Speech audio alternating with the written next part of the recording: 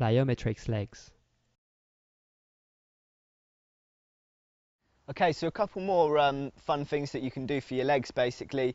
We like to do quite a lot of plyometrics because it's kind of natural to what we're doing in the sense of bounding and jumping. It's a lot of that kind of stuff.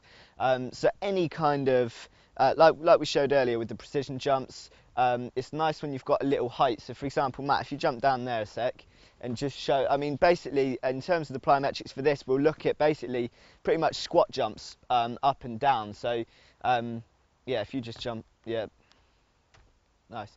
And literally, you can kind of just repeat that as many times as you want. I mean, we'll come down, do a set of 15 to 20 jumps up and down, and then maybe mix that up with something else. So, for example, from there you can go straight into, I mean, you're looking at your quads and your hams there mainly, but then you could jump on and superset that, for example, with calf raises. So any level, you can literally, yeah, one-footed calf raises there. You can kind of go off, say if you've got the edge of a lip there, you can make sure that you're kind of extending all the way down after each repetition.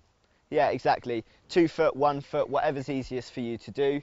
It's just kind of bringing everything that you can do and making it your own, you know, making it suit your body. You know, if you've struggled doing it on 1 foot, do it on 2.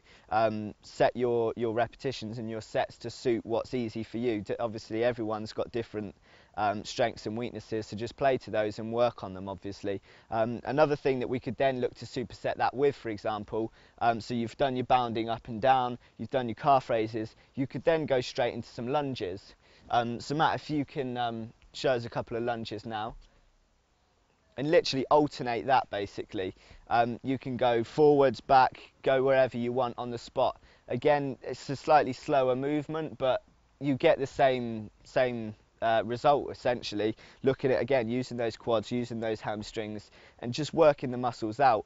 But plyometrics in general, like what we showed you on the first one, jumping up and down, is a really great one because it's so key and so appropriate to what we do with the parkour and free running. You can incorporate that into your training regime so easily, and it just makes it more fun as well. You know, we can come down and just kill off hours just jumping around basically. So yeah, have a play around, make it your own, and really great for working out your legs. So we'll carry on with the workouts now though, yeah.